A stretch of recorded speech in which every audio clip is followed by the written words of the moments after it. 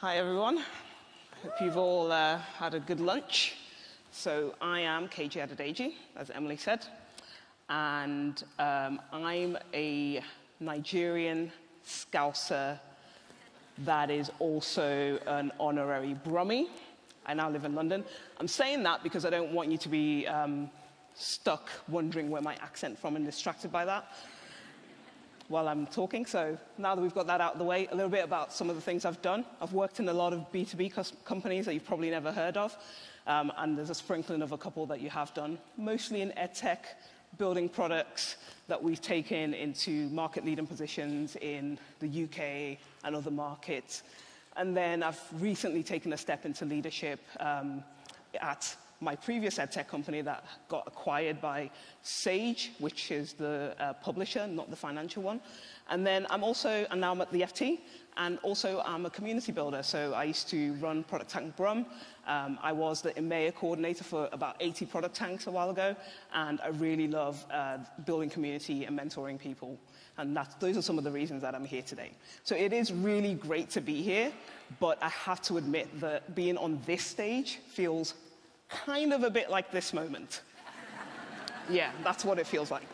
And as that picture shows you, I clearly like to live dangerously, especially because I requested the post-lunch slot.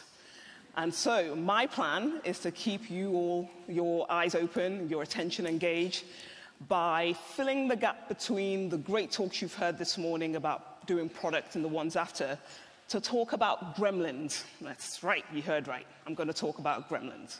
So there's a beloved 80s movie in which this creature, a mogwai, isn't looked after properly, and that results in poor Gizmo, this guy, creating a bunch of gremlin offspring who go on to cause like a bunch of trouble, a whole lot of trouble. Now, I don't know about you, but I remember that movie and the gremlins as being kind of mischievous, but mostly fun and harmless. And then I rewatched the movie recently, which I think is always risky when you rewatch any 80s movie. You never know what kind of problematic tropes you're going to come across, like a little casual xenophobia, or the fact that I don't think it's supposed to be a horror movie, but the only black guy in the movie dies first. Like I said, problematic. But what I'm trying to get to is, upon rewatching the movie, I realized that those gremlins didn't just cause, like, a bit of harmless trouble. They ran a one-night chaos campaign that left a whole town and a bunch of people needing a lot of fixing up. And so, that's why I want to talk about our gremlins. Tenuous link, I think, but I think I've kind of made it work. So for us, the gremlins that I want to talk about are the things that plague us kind of daily in our work. I want to talk about the fact that gremlins are normal. It's, everyone's got some kind of gremlin that they're dealing with. But they can get in the way of our well-being and our growth. And much like the fictional ones, if we don't look after ourselves properly, then they can cause quite serious trouble that lasts for much longer than one night, and I don't want that for any of us. So, in the interest of keeping the post-lunch slump at bay, I've got a little audience participation, nothing too crazy, just a few questions. Put your hand up if you feel comfortable, but no pressure. So the first one is, who loves this job? There's 1,200 product people in here at a product management conference, so yeah, like, all the hands are up. That's great. I can't quite see the ones up there. Fantastic. Okay. Yeah? All right, so what about who gets up every day, super excited, super engaged, ready to solve problems at work every single day? Or, okay, we're humans, so maybe most days? Less hands. All right. Okay, well, how about this one? Who has stared at that really important email on their phone today because it felt maybe a little bit easier than having to insert yourself into a conversation out there in the hall?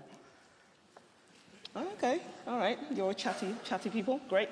And does anyone feel stuck at any point? I think Susanna spoke a little bit about feeling stuck. And does anyone, yep, okay, I see some hands going up there. And does anyone find it hard to share when they're struggling or when they feel stuck? Okay, thank you to the brave souls who put their hands up there. So thank you to everyone for participating.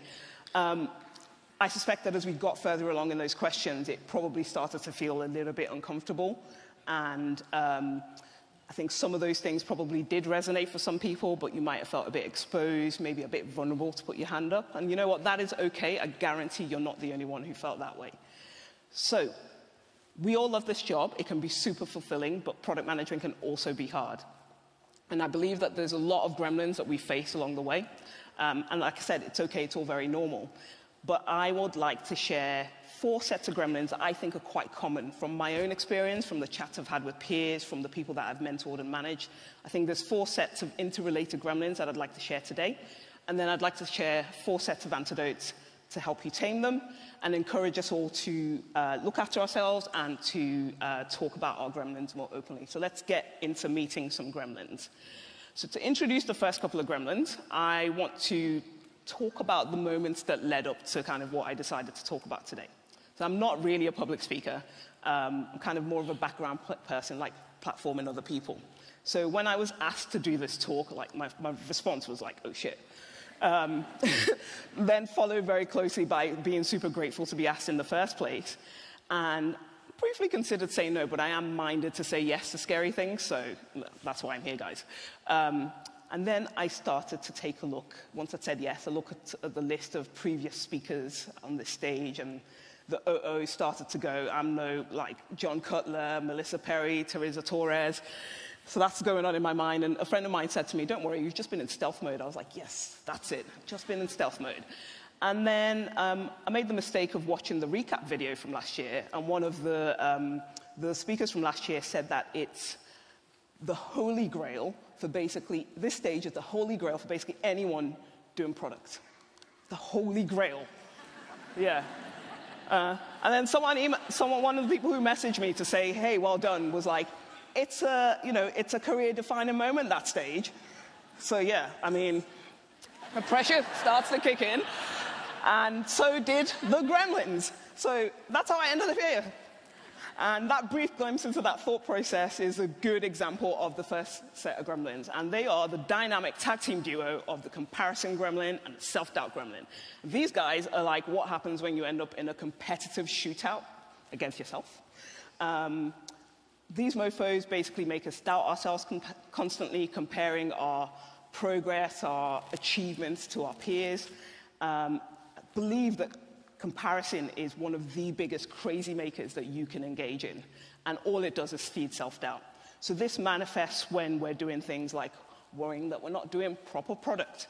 I was in a company where we had grown 2 edtech products, to be market leaders in not just this market, but multiple markets. And I was there wondering whether I was doing proper product. It's the sort of thing that can prevent you from growth and opportunities because we talk ourselves out of playing. Or you can drive yourself crazy trying to, push change in an organization that's just not ready for it. Trying to run optimization in an organization, but you've not got the scale to actually do that. Been there.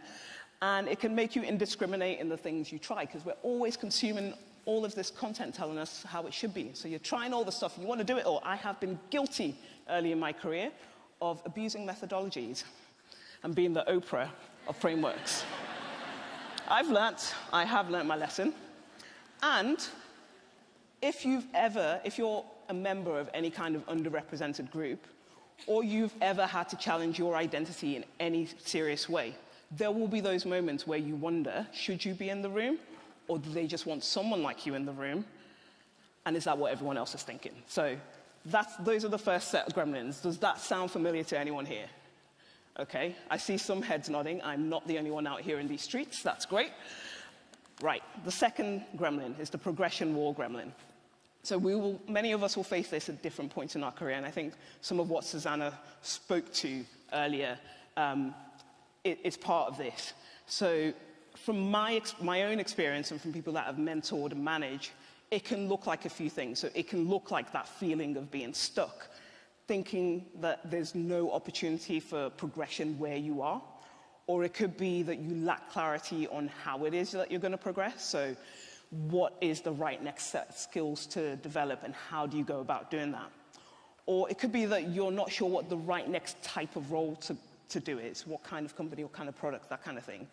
But this gremlin can also keep you in your comfort zone. So you've been somewhere, you're doing well. You really probably should be thinking of moving on, but you haven't done that. Or it's because you are worried that you don't have the right skills or the right capabilities or enough skills and capabilities to go on to the next place. And I think women suffer from this a lot. And maybe you did make that move, right? Because it's nice to be wanted and you need a job. But then you get there, and something's not right. You're still frustrated. Not quite sure then what it is that you're looking for. What is the right kind of role for you? So those are some of the things that can come up when you hit the progression wall gremlin. And then we get to this next gremlin. And this one affects every single person in here, every single product person, no matter what stage of your career that you're at. It is the challenge that we have to try and maintain a work-life balance and avoid burnout. I've got another name for this one. It's the sneaky ninja gremlin, because this one really can sneak up on you without you realizing. So product management is demanding. We're trying to deliver value and impact, solve the right problems for our customers and for our business. And so you are doing a bunch of discovery. You've got data to analyze, backlogs to manage, delivery activities to do, sprint rituals to get to, stakeholders to engage, deadlines to meet, impatient CEOs to wrangle. And then we hit the quarterly planning circus, and it all just gets a little bit more crazy, right? So many meetings, when does the work actually happen, let alone the thinking? And then we're constantly challenged by all sorts of stakeholders and customers, constantly have to justify what you're doing. And if you've ever worked anywhere where everything is on fire all of the time, you've got angry customers to deal with, and you're just trying to hold it together. So no wonder imbalance can sneak in, am I right? Yeah, okay. So here's the thing. I think that the working environments and the cultures that we have created, and I think those of us who are leaders in the room have to reckon with this, because even when you work in an organization that values well-being, those practices, those environments can still help us form bad habits. And I certainly developed some in my career. You know, I loved the job, I was learning, I was progressing, doing well, so what did I do? I basically did a Rihanna. Worked. But, like, not in a fun way like Rihanna was. I was not putting in that kind of work. I'll tell you that now. So things came to a head for me personally when the pandemic hit, and combined with the challenges of my first leadership role, is when things came to a head. So I kind of forgot, like, to find balance with quite serious consequences for me. I forgot the basics of how to look after myself. I overworked to the point of overwhelm and exhaustion. And there was a day in November 2020 where I woke up and just started crying. Like, what the hell's going on? Just started crying. I felt so exhausted, so unwell. And that I just knew there was, like, no way I could keep going in that way, how I had been going. Now, that day in November 2020 was not the day that I burnt out. That was just a day that, like, my mind and my body was, like, calling it quits. Like, dude, you got to stop this. I'd ignored all the signals leading up to that. And so this definition of burnout, it's quite an old one. It's from an old study from the 70s, but it really resonated with what I was feeling at that time. And what you don't realize is that when we are imbalanced, when we have a lack of balance, it causes damage to so many things. Your physical and mental health are affected. Your productivity is affected. Your cognitive processing is affected. It can affect your relationships, your sense of self. You start to have these feelings of guilt, and all of that just becomes this, like, self-feeding cycle. So when I tell you that burnout is a messy bitch, folks, I am not playing. Even if burnout isn't your story, and I really do hope it never is, I want you to think about what ways that you are letting imbalance sneak into your life today. All right, we're at the last set of gremlins. And these ones are, from my observation, that not all step changes are made equal. So when we are in those points of significant step changes, or in those points where we're learning and challenged in not an incremental way, that's where what I call the major step change and the fear gremlins can kick in. So this happened for me when I hit my first stepped into leadership for the first time. So picture this, right? You've got to leadership. It's a culmination of all the hard work and the learning and development that you've done. Now I can run the proper product show. I'm ready for this. Let's go. And then this pretty major unprecedented external thing happen? Yeah, the pandemic. I kind of thought about giving it its own gremlin, but it doesn't deserve one. That's what happened. The very first week of the UK lockdowns was the week that I got announced as head of product, and then spent 8 weeks alone in solitary lockdown trying to figure out the job. So that's what was going on. But apart from the base level of fear that I think we were all going through during the pandemonium, the major step change gremlin really started to kick my ass. It was like starting again, realizing you're at the bottom of a skills ladder, realizing that the learning curve has just suddenly got steep again. And this shouldn't be a problem, right? We've all, including me, have developed a life and career of developing a growth and learning mindset, leaning into the things that are challenging. But this time, it didn't feel like it was a learning problem. It felt, it didn't feel like it was a learning problem, but a capability problem. And so the fear gremlin kicked in, and that's where the feelings of being found out started to come up. And I wonder if anyone ever feels like that, like I got this job now, and maybe someone's going to find me out. And the reason that happened is because the failure stakes at leadership just felt so much bigger. The fate of this business and the people who work in it and their livelihoods now rested on me and the leadership team. And I think it's important that we feel that, particularly as leaders, but not to the extent where the fear immobilizes us. So what did this look like? On the outside, I think it looked good. I was doing a good job. On the inside, I was just constantly anxious, forgot foundational lessons, it's not my job to have all the answers. I was inconsistent in looking after myself, and forgot to ask for help, most importantly. And like I said, I did a Rihanna. And so those are the gremlins. As you can see, they're all kind of interrelated. One feeds the other and the other. And I think they're the most common ones that probably come up for us as common people, as product people. There are lots of gremlins, I'm sure, that we all go through. So to recap, we've got the tag team duo of comparison and self-doubt. Then there's the points where you might feel like you've hit that progression wall, like you're stuck. There's imbalance, which I think is really, really major thing for us to contend with as product people. And then when you are growing and taking those big leaps, you might hit the major step change and the fear gremlins. Who recognize a few of those? Okay, I'm not alone out here, and that's great. So let's talk about some antidotes. And again, with these antidotes, I think there's lots of antidotes out there. I don't want you to feel like, oh, I've got to do all of these things. These are just some things that you can try to help you. And even if you do just one of those, it's great. So let's go through these. Cultivate self-awareness. So this is essentially like a discovery practice for you. It's a base layer to all of them. And the strategies here are create space to reflect, learn about yourself, seek feedback and celebrate success, and prioritize self-care. So creating the space to reflect is like time to talk to your customers, except it's you. Do a regular check-in. For me, that looks like a personal retro. There's a slot in my calendar every Friday doing a personal retro, checking in with myself mentally and physically. I can also access therapy. I'm very privileged. Whatever your thing is, just find how you create that space. Once you've done that, how do you actually then learn about yourself once you've created the space? It's a lifelong endeavor, but in this context, learn about your patterns, your comfort zone, your discomfort zone, what triggers you, what fear looks like for you, and actually what helps you thrive. That's really important. Seek feedback and celebrate success. We're product people, we're good at getting feedback, but don't shy away from the positive stuff. Let other people gas you up. And then prioritize self-care. We're good at prioritizing, so prioritize this. Treat it like an experiment or a series of experiments into what helps you recharge and what helps you find energy. So for me, it's kind of like sleep, hydration, exercise, diet, and then a bunch of woo-woo stuff like meditation and breath work. Whatever your thing is, just find that routine for yourself and have compassion for yourself in these moments. Struggling is natural, fear is natural. Don't beat yourself up about it. That's really hard to do. The second is to be intentional. So you've probably heard the term treat yourself like a product, and that's really the essence of this. Get clear on what's important, build yourself a growth roadmap, ask for what you need, and don't be constrained by where you are. So getting clear on what's important, that's like building your personal decision stack. If you're far away from your values and the things that are important to you, you'll be miserable. So think about your vision, think about your principle, think about your values and your goals. Build your growth roadmap. Think about the skills you want to develop. I hope you have a development plan, but if you don't, start to think about that.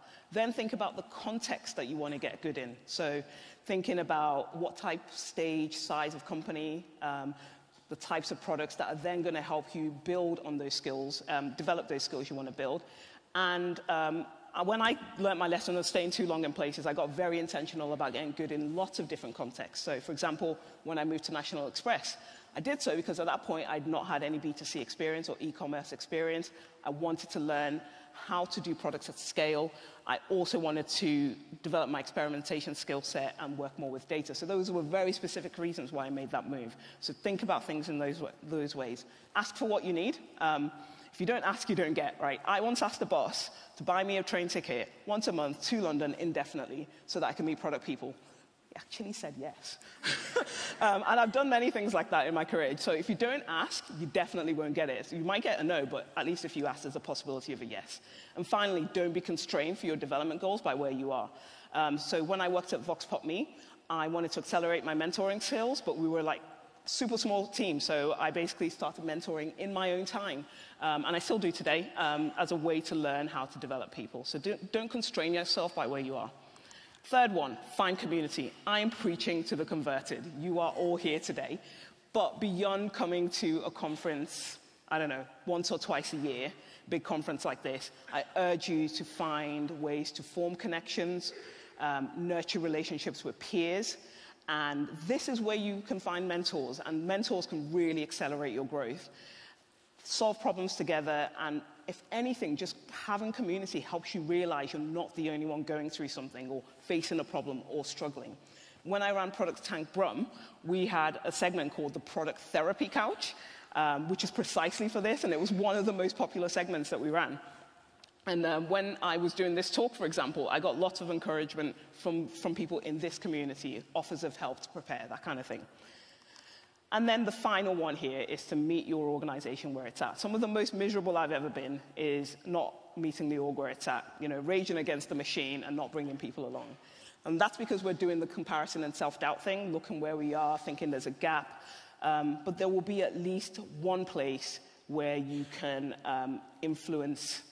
basically influence and affect change. So focus on the sphere of influence that you do have. What can you develop where you are? And try different things. Stay curious. Sometimes you can learn about the business and learn new skills, not in the context of your role. I once agreed to go to Australia to do the keynote for our CEO because he couldn't go. Aside from the ulterior motive of wanting to go to Australia, I learned a bunch of stuff on that trip. I got into rooms several levels above me and learned how to engage with senior stakeholders. So those are some of the gremlins you might face, and these are the antidotes that we just talked about. So remember to cultivate self-awareness and be intentional, find community, and meet your org where it's at. But I'd like to throw in a bonus gremlin real quick. So I've been in some really supportive organizations when I have struggled and not said anything, and I think I'm probably not the only one who does that.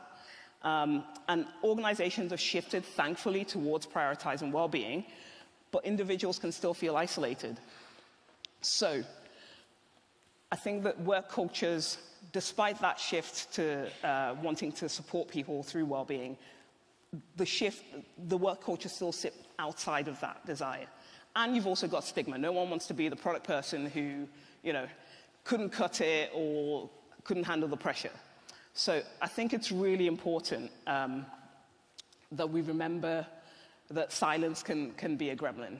And a really important thing happened for me. There's a guy called Dominic Yost. He's a CPO at a company called Doist. And he got in touch a few years ago, wanted to do some research about self-care and product leaders. He interviewed 50 product leaders and then did a talk a few months later to share his learnings on that.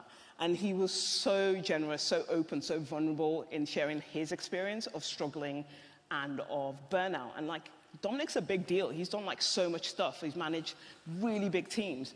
So that was super impactful to me to see that. In a moment, it was exactly what I needed in a moment where I felt ashamed for struggling. So what he did that day, I'm going to give you a spoiler about the movie, the end of the movie. Basically, they shined direct sunlight on the final gremlin to get rid of it. And that's what Dominic did for me that day. So I'd like to continue the conversation that he started by shining direct sunlight on these gremlins. I hope that even if it helps one person today, that would be success. So by shining direct sunlight on them, I hope that you leave here feeling that you're not alone in struggling, that you leave here knowing it's not uncommon to struggle, and that we all leave here with the intention to shine a light on these gremlins, to talk more openly about them, and to make sure that we support each other in them. So remember, you might hit comparison and self-doubt. You may hit that progression wall. Imbalance may sneak into your life, and major step changes and fear can really ground you. But your antidotes are there. Cultivate self-awareness. Be intentional. Find community, because it takes a village, and meet your organization where it's at. So, and remember that it's all of our jobs to open the curtains, shine direct sunlight on your gremlins, and talk about these things out loud. Thank you very much.